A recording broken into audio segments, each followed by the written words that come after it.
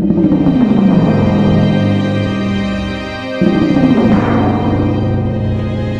Supreme Court's overdue admonishment holds out hope for India's secular, liberal and democratic character. And Rahul Gandhi's Bharat Jodo Yatra has stirred up the political pot a bit.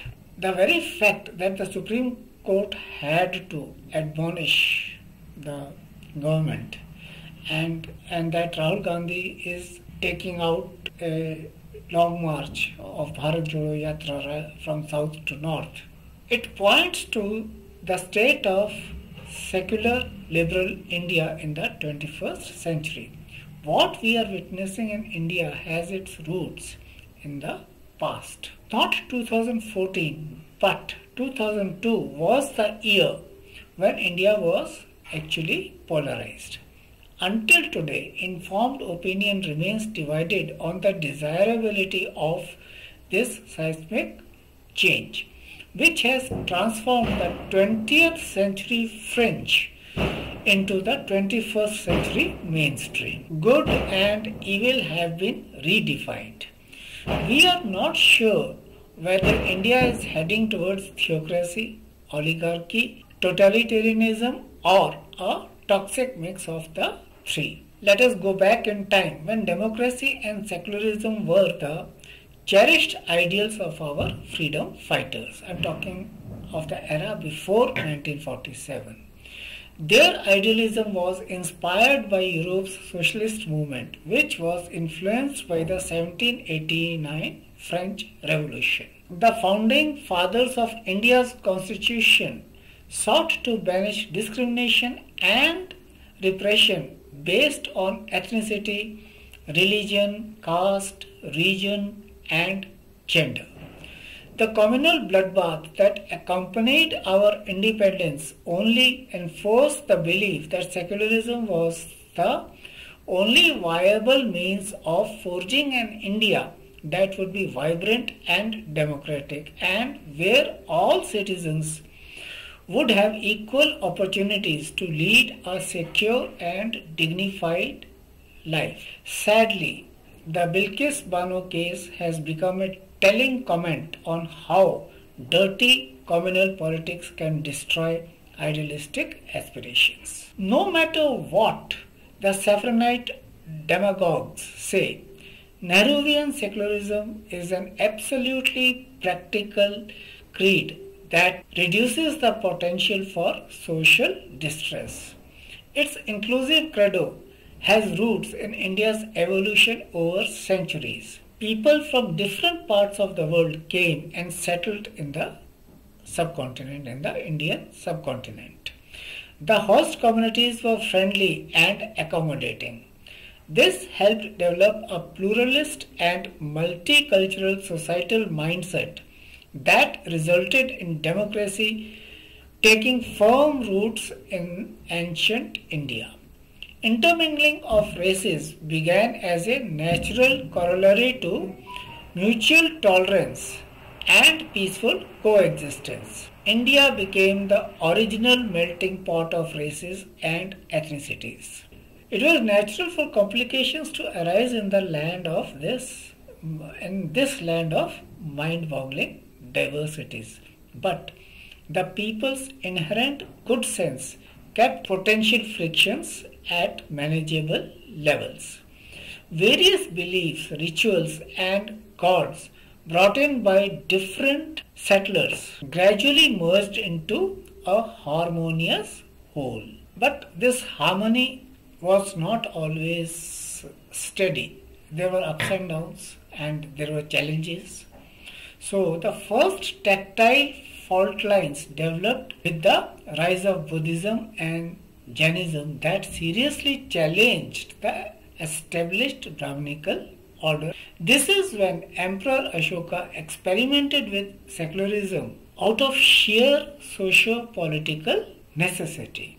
He enunciated certain principles or codes of conduct that would help administer the diversities and manage the contradictions. Much later, when the religious ethnic fault lines had become far more complex and daunting, Emperor Akbar formulated Deen-e-Ilahi, which he wanted to use as an instrument to forge a secular polity. Of course, he failed. The point is, there were strong undercurrents of secular tolerant culture in India's past, which underscored our secular heritage and instincts. These undercurrents had to wait for their manifestation until the middle of the 20th century, 1950 to be precise, when India became a sovereign republic and adopted a secular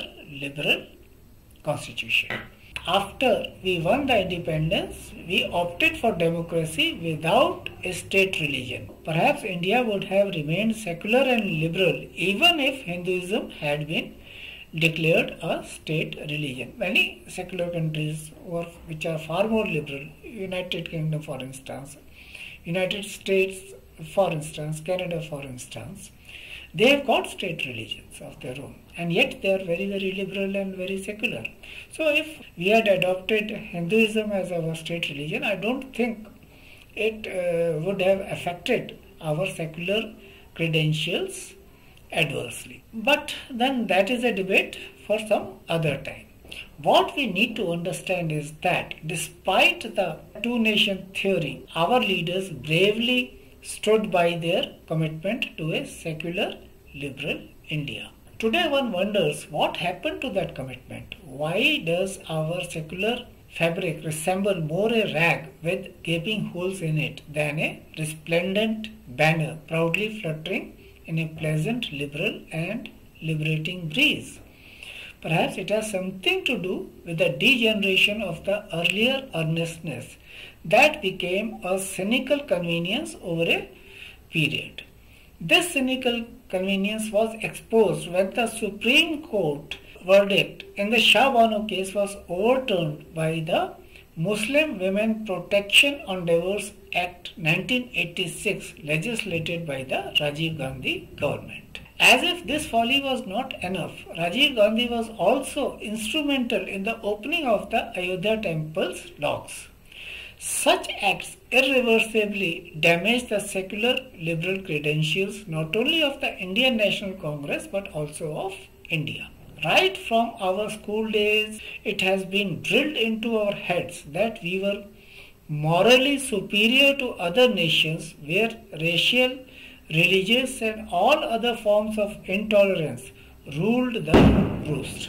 We were a hoary civilization with proud ideals to uphold. The moral high ground we occupied, thanks to the likes of Mahatma Gandhi, Pandit Nehru and others, now seems to slip away from under our feet. The secular liberal Indian has become a paradox. Has the moderate Indian become an anachronism already? Perhaps the secular liberals have been running after a mirage, falling down on the hot desert dunes of intolerance, getting up and dusting off the scalding sands of suspicion and hatred to resume the evidently hopeless quest. The optimists have not given up the hope of discovering the real oasis of tolerance and harmony, an oasis that would offer rejuvenating sweet water to sustain the search for the idyllic world where children shall not be burnt alive, women won't be raped and dismembered, and nobody will fall victim to evil. Can Rahul Gandhi's Bharat Jodo Yatra achieve this near impossible dream? If Rahul Gandhi or the Indian National Congress really want to rejuvenate the party as well as the nation, they will have to offer an ideology, a worldview, a vision which is diametrically different from what BJP is offering to the nation. The Congress party cannot win the confidence of the voters if it keeps on trying to copy the BJP's agenda and adopting soft Hindutva. It is not going to work.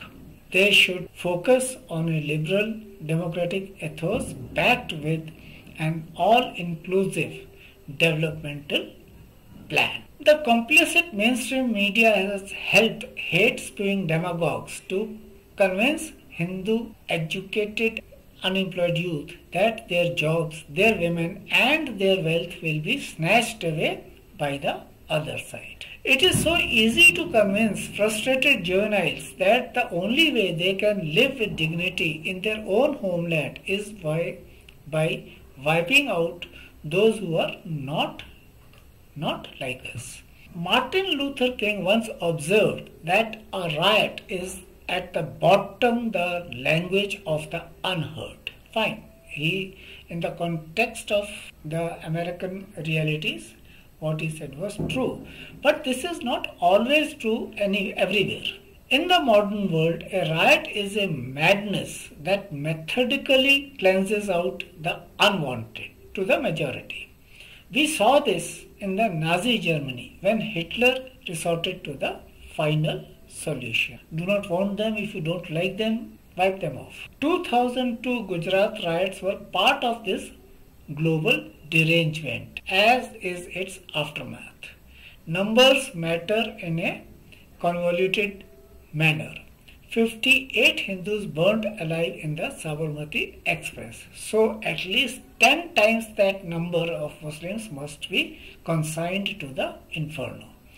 The reaction is much more than equal and opposite to the original ghastly action. Teach them a lesson, 10 eyes for one eye, and let the nation damn well become blind. But the blind seldom reach their destination. And what is our destination?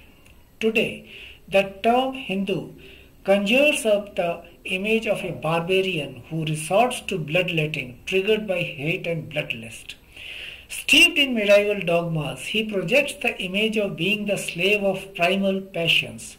No longer is he looked upon as the paragon of virtues, which only till recently the Hindu was considered as a paragon of virtues, of tolerance, being accommodative. But now that image has vanished, or rather tarnished. He was considered the personification of the values the citizen of a civilized nation possesses. The lights of Vivekananda, Mahatma Gandhi and other icons of our glorious cultural historical heritage must be shuddering in the heavens. George Bernard Shaw wrote in Common Sense Without War, we turn our temples of peace promptly into temples of war and exhibit our parsons as the most pugnacious characters in the community. I venture to affirm that the sense of scandal given by this is far deeper and more general than the church thinks, especially among the working classes, who are apt either to take religion seriously or else to repudiate it and criticize it closely.